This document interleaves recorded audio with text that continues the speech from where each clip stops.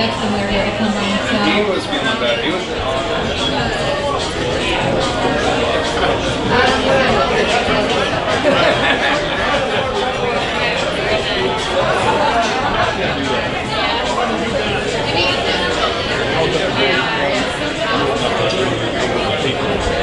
You were at the night like this at Bluefin, and now you're here. Yes. And obviously, you're a fan of Fred's. Absolutely. What did you think about this tonight? This is absolutely amazing. It's exactly what we need in the Villages.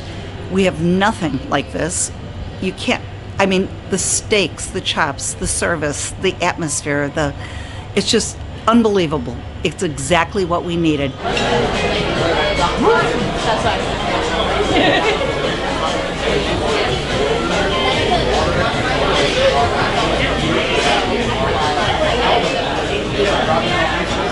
Tonight was the first soft open night. Iron out any of the little things that we may have missed during the training, or actually just put everything into place while we're working on it. So it's nice to see people get that little bit of exercise to make sure when we hit the ground, we hit the ground running.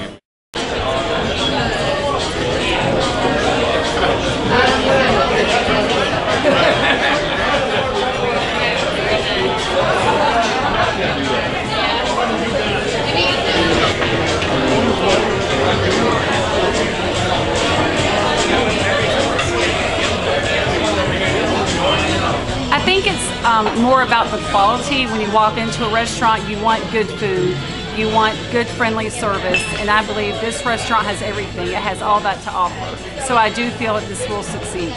I feel it's going to succeed as well. It's definitely what this area needed. Just celebrated our 33rd wedding anniversary at Trap House tonight, and everything was fabulous. We'll be back again soon. Talk a little bit about how the fact that this restaurant is different than every other restaurant in the Villages, and that this will be the first one to make it in this spot.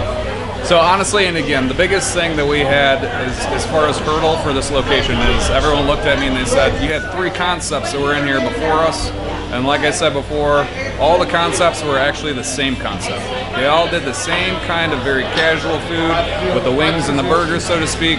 And if you look across the parking lot, you have wings and burgers, and right across from that location you have wings and burgers, and down on the square you have wings and burgers as well. So we want to give them something different. We want them to be excited about this location, and I feel like the menu that Chef Jay came up with is exactly what they're looking for.